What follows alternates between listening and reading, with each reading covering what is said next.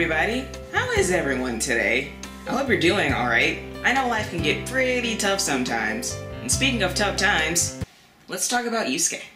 In Persona 5, when you go into the metaverse, you can fight shadows and extort them for hundreds of thousands of yen. You then use this money on things like weapons, armor, or even delicious pancakes.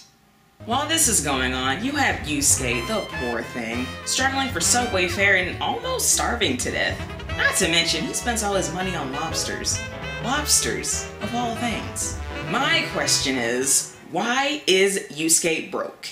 It just doesn't make any sense. He could be eating at that glorious restaurant every week, buy all the paint he could ever want, have a tank full of lobsters. But no! Joker runs around loaded with yen, paying for maids and tickets to watch movies with his cat.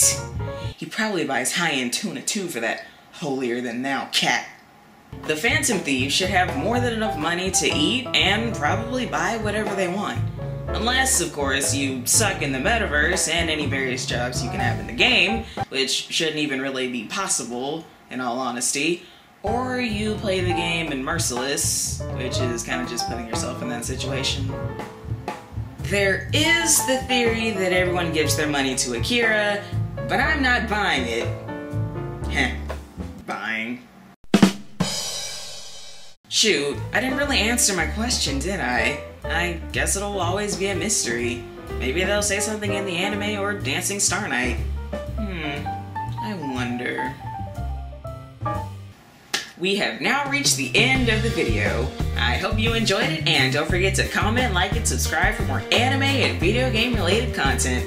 Also, please consider calling 1-800-LOBSTER-BOY to help this poor artist out in his dire time of need.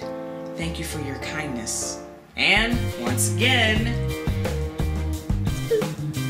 alright guys, see ya.